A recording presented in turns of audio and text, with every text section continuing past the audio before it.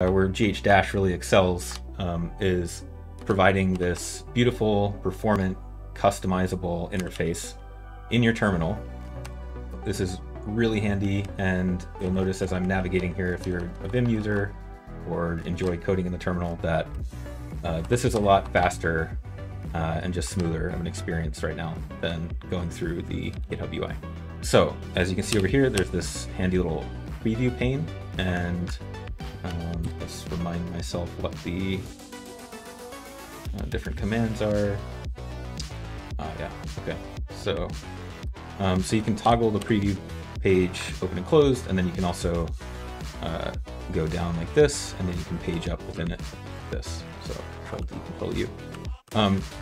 The reason that I find this so nice to use is whatever view I'm interested in, I jump to it really quickly, and then here I can get a sense of, you know, in the left rail, if you will, or this table view, I've got it's already sorted by the when it was opened, so, or how recent the pull request is. So you'll see there's one 44 minutes ago, and then there's down there we can get into some that have been open for years. So that's kind of nice, but then also just the ability to quickly see, okay, what's the status of this PR? It's open. You can see over here there's these nice little badges. It's mergeable, so there are no conflicts that need to be resolved. There's an issue with the check, so we can dig into that a little bit more. And then if we just quickly scan, you see a description. Okay, so add telemetry to main Cloud Nuke flows.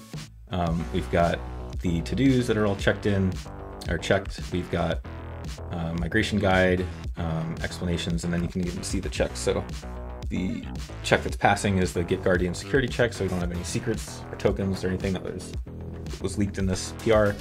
And then there's some test failures, and then there's a code maintainer needs to give an approval.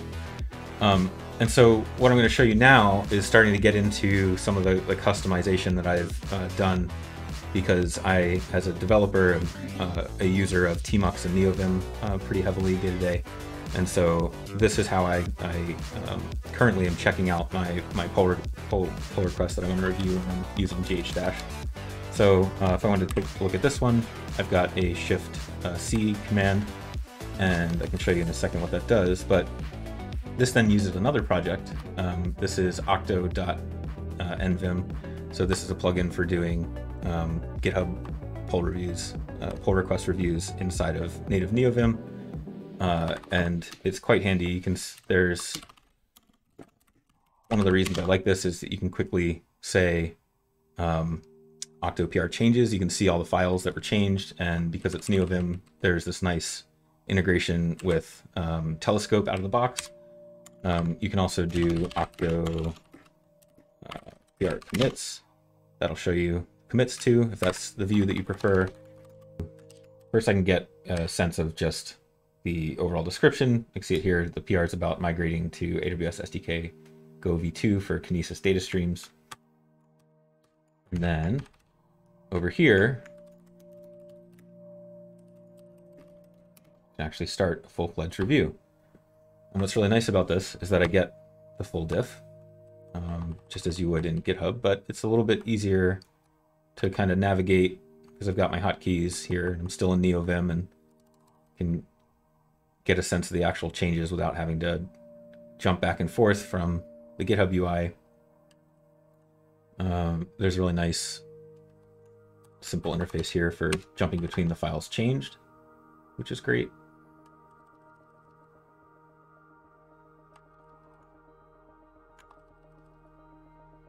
So in general, I just find this a little bit nicer of an experience as a developer. If I hop back to here, the cool thing too is that hitting C on this allows me to start leaving a comment. And then I can back it out, or I could leave it here. This octo.nvim also has a full-fledged functionality and support for adding comments, editing them, submitting them, or deleting them. So that's also quite handy. But really between these two tools, so GH- here, and then octo.nvim, you can just about wire up any type of issues or PR workflow that you want, then quickly scan things here, and then either take action from gh dash or pop open the other buffer and then do a full code review in there and submit it and move on, all without having to touch the GitHub UI. So that's quite nice. Let's also take a look at the config for this. What's awesome about gh dash is that has this, you can optionally configure it with a YAML file. And so these PR sections, you can see I've defined my pull requests and just use the standard default filter. Is it one of the pull requests that I've authored that's still open? I believe this will hide the author information on the left rail to keep things a little bit more compact. And you can see that there's some comments here where this is lifted from the README of the project, but you could determine or specify how wide you want the preview column to get. So it might be easier to read, or, you know, maybe you don't want it to take up so much space. You want to be able to scan PRs more easily. You can customize all that. You can limit how many PRs are fetched, and so that'll help with the rate limits in GitHub, which can be painful to work with. And then there's issue sections. You can do the exact same thing with issues. So if your workflow happens to deal with GitHub issues, and even maybe you're not a developer, or maybe you are, but you still want to have a native, you know, terminal-based workflow, you can still achieve that with gh dash, which is really nice. These are some other parameters that allow you to configure more of the layout. And then repo paths is what will actually map the repository in GitHub to, so if it starts with gruntwork, you know, -io star, meaning anything. So this is the gruntwork org, and then the star would be any repo name. Then map that on my machine to my home directory where I have a gruntwork folder that has all the gruntwork repositories checked out.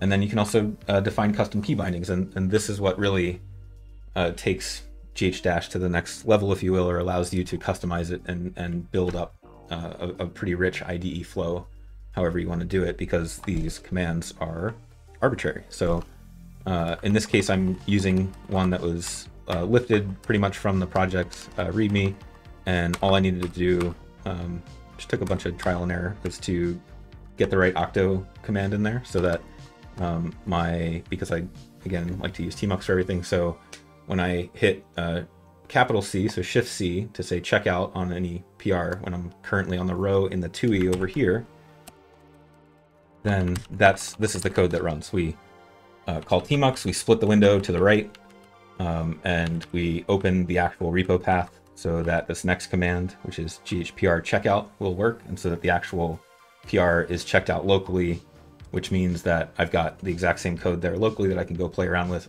run it. If somebody added a bash script or a command, I could, you know, grab that out of one buffer and run it in a different one if I wanted to, or in a temporary directory, or whatever I needed to do with it. So it's just a lot more interactive and hands-on, and easier to quickly get to the answer or some resolution that you might need to answer questions for yourself if you're trying to review code and make sure that something is actually okay. You can pretty much wire this up to do whatever you want. So again, it's quite powerful, and I feel like I'm only beginning to scratch the surface here. I think you could go really crazy with this. And then, of course, also once you're into the actual Octo program, like when you, let's say, you know, check something else out, and once you're in Octo, then you have a tremendous amount of different commands. There's all types.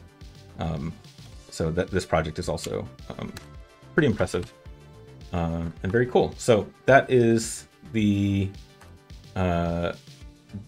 very rough and quick introduction to how I'm currently experimenting with doing PR reviews in the terminal for expediency and for the ability to have these customized filters. And so, you know, the other thing that might be cool here is, like, you can imagine if there's a type of PR that you always need to review every day, and, you know, it tends to be a lot. Maybe you start with an hour of that in the morning. These are the team PRs that your team might need. Maybe these are your other, you know, contractor PRs, or some other team, some other project, but it's really quite flexible. You can use it however you want.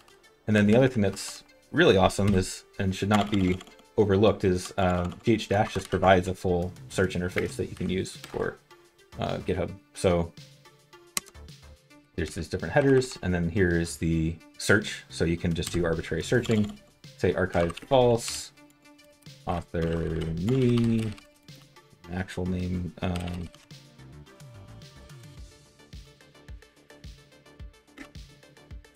You can say is merged. How about that? And then in the bottom left, you see it's searching. And here we go, and they're all grayed out because they're merged. So I think this is pretty powerful. You know, even if you're an engineering manager and you prefer to just work here in the terminal, this may be a far better experience than trying to wrestle with the GitHub UI. All right, that's all for now. Thanks for watching.